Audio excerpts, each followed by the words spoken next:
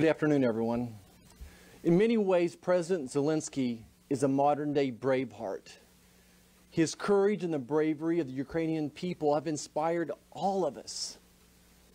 And he challenged Congress today, and he challenged our country that if you want to be a leader of the world, you have to be the leader of peace. The leader of peace.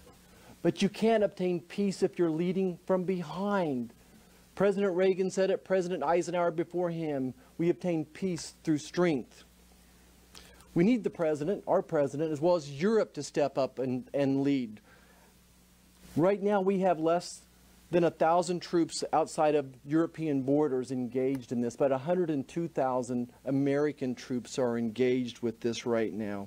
We have the ability to show more compassion, to give more humanitarian aid, and I want to do all those things that are humanly possible. And I look forward to joining Senator Ernst in our trip over to Poland and Germany this week and seeing troops from the Big Red 1, the 1st Infantry Division of Fort Riley, Kansas. And by the way, we're taking some homemade Twinkies for them.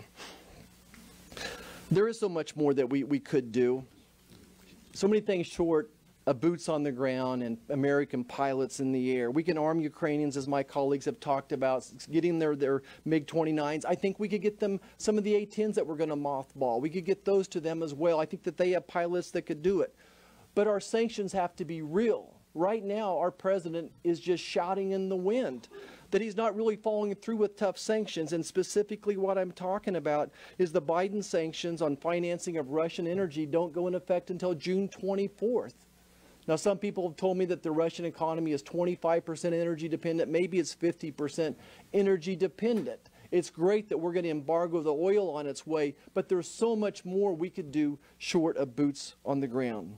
Once again, our president is late to act. And I would just promise America this, that, you know, as a physician, I had to give life and death advice every day. I'm not going to make any type of recommendations or decisions based upon emotions.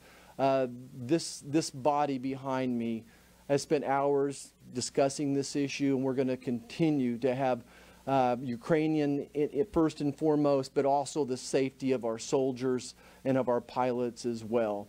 We'll do what we can to support Ukrainian people and President Zelensky. Thank you so much. Ram.